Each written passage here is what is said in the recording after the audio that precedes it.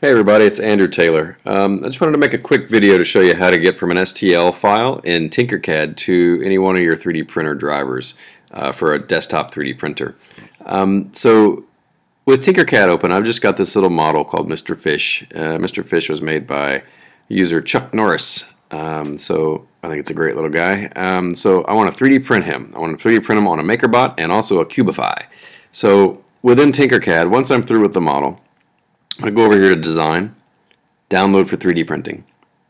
And for our purposes, you can ignore these two files. An OBJ is another 3D printing file, but it's usually associated with textured files. So color and high resolution files would be great with OBJ. For our purposes, we're just going to use an STL.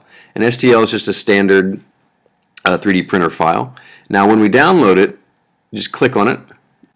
Don't click on the file itself, because if you click on the file itself to open it, like double clicking, that'll actually confuse the computer because it thinks it's something else. It doesn't know what the file is supposed to be associated with. So let's just click Show in Finder, or if you're on Windows, it's just find that window for your downloads. And if you look here, here's my copy of Mr. Fish. Oops. And if I just do a little preview, I have an A for Autodesk icon associated with it. You probably won't unless you have A3DP downloaded. A3DP is essentially the Autodesk 123D 3D print driver, and it's just another way to get from 123D to a MakerBot or Cubify. But for ours, we're going to go for Tinkercad.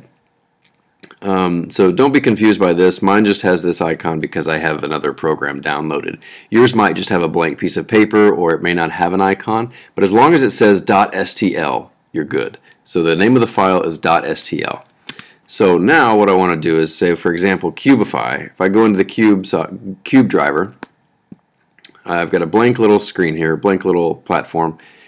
Just click Import, and it'll open up the appropriate folder. So for ours, it's still in Downloads. Open copy of Mr. Fish. Open.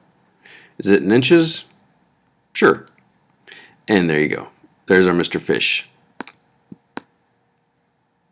And from here, you can actually heal it, orient, scale, center, build, and you can amend this model to print however size you want to do it, or in whatever orientation.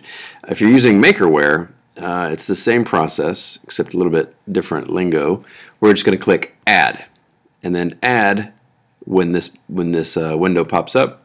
Again, copy of Mr. Fish. Open. Let's move it to Platform. And because Makerware actually knows that it's in metric, it scales it appropriately. But for our purposes, I just want to make it bigger so that you can see it. So again, you can make it the size of the orientation that you desire. So just to recap, the file itself, the .stl file, is not associated with any particular software. So if you just double click it, the computer's going to get confused and it's not going to open it. It'll actually open it either as a text file or a security trust file, and you can't 3D print a security trust file. So always import from the print driver. And that should do it. If you have any questions, just put them in the comments below. We'll get back to you. Thanks.